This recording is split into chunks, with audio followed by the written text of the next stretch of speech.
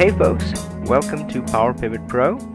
Today we're going to be talking about dynamic segmentation in Power Pivot and a new twist to it where you can use a variable grain range selection. Oh my god, what does that even mean? Let's take a look.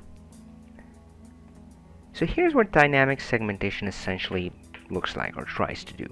Right, you have let's say a long list of products which would at different list prices. And you know, I can see the sales amount for each one of these, but this is too much data for me to absorb right away. So what I really want to do is I want to segment these or band these into price ranges so I can see how much am I selling of my low priced items, all of these guys maybe, and how much am I selling of my high priced items. So a very powerful technique, and let's see it in action. So here we are, and you'll see where the word dynamic comes from. So here I have my bands defined, and you can see the distribution, but it's dynamic because I can make any selection here. So I can select a specific year, a specific category, and so on and so forth, and it's going to respond to that. So really cool and effective, but you're seeing part of the problem right away. And the problem with this is that once your range is defined, it's kind of static and set, and you may encounter that maybe your data changes over time. You include some new data, or most likely as you're slicing and dicing your data, the set ranges may no longer work. They'll either prove to be too granular or not granular enough. Well, how do we get around that?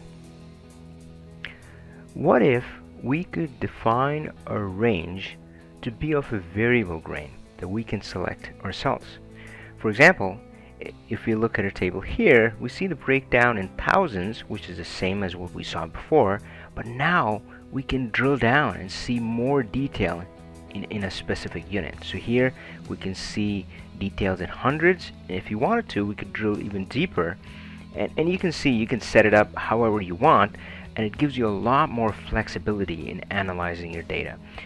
If you wanted, you could only show the hundreds. Let's see how that looks like.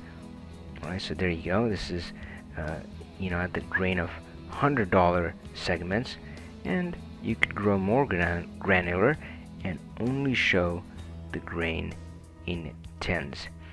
So yeah, it gives you a lot more flexibility in analyzing your data set. So let's see how we would go on about getting this done. First of all, let's quickly review how dynamic segmentation works itself. The technique is pretty standard now. You use a disconnected table with defined ranges. So in this case, I've defined as such, so 0 to 1000, minimum, max, and so on and so forth. And it's a disconnected table, and you can see that right here in the model diagram. It's not connected to any of the other tables via a relationship. And the way you leverage a disconnected table is using a measure. So you can define something like this, and this gives you the desired behavior. Now I can use my defined range and see what my sales are for that particular band or segment. But again, the challenge is that what if I want to see more detail? What if I want to change this range or segment later? In order to implement variable grain in our dynamic segmentation, we're going to take the exact same steps. We're going to define a disconnected table and then define a measure. We're going to just do it slightly differently. So first of all, our range table is going to look different. It's going to have these columns which are going to define essentially our variable grain. So we have the tens, hundreds, and thousands. And next, our measure definition is also going to be slightly different based on the table, but essentially these two steps would give us the behavior we're looking for. So check out how I can use the variable grain to explore the data in Power View. So of course I have the slicers here, so I'm being shown the sales amount by these price range buckets in thousands, but Power View has this functionality which offers you drill down, so I can just double click on 1000 and see the detail within that. So I can see, you know, I see sell some products around less than 100, and then less than 600, less than 800, and so forth.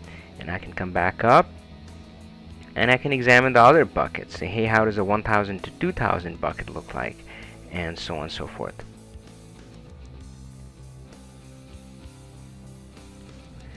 Check out our blog article for some more detail and additional considerations around this. Folks, hope you enjoyed that. Go ahead and subscribe to our YouTube channel, or navigate to our blog, and there you can subscribe to our blog as well.